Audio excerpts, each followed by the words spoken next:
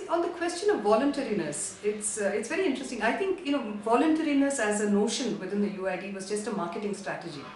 I don't think there was any intention for it to be voluntary, because if if people have multiple identities already and you don't require this additional one, you're not going to take it. If you think that this can actually devalue your identity, then you're not going to take it. So you would actually be judging it. Every person would be judging whether they wanted to take this identity or not. And the UIDAI is looking, and Mr. Nilekani, who's its head, throughout his agenda has been to get everyone onto the database. The UID is about creating a citizen database, a resident database. It's about knowing everything about everyone. So the idea of voluntariness simply doesn't sit with the three things that Mr. Nilekani in 2009 November I heard him say. It should be unique, it should be universal, and it should be ubiquitous. Now, universal and ubiquitous are completely contrary to the idea of voluntariness. So I think it's pretty plain that it was never intended to be voluntary. In addition, after the project started off, Mr. Nilekani has himself been the author of reports where essentially they are finding ways of making people have to take a UID, whether it is on the public distribution system or on the LPG gas connections.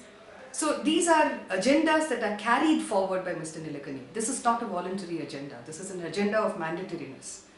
So I don't think it was ever intended to be that. As for the relationship between the UID and the National Population Register, if you read it, you find that essentially the National Population Register was meant to use the UID as its back office. The UID was not meant to do enrollment on its own. But Mr. Nilekani was a man in a hurry.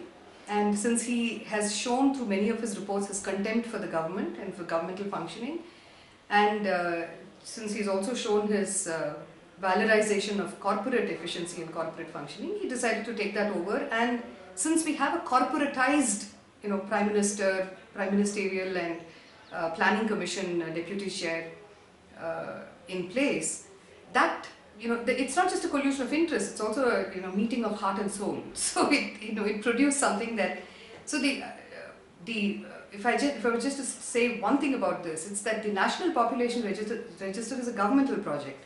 The UIDAI, we don't even know what project it is. All we know is that the executive notification by which they were set up allows them to own the data.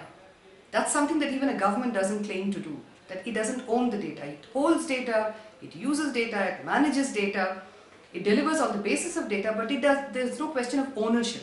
Whereas here, for the first time, with the corporate coming into the government, you find the idea of ownership of my data and your data being merely handed over through an executive notification. So these are really different paradigms.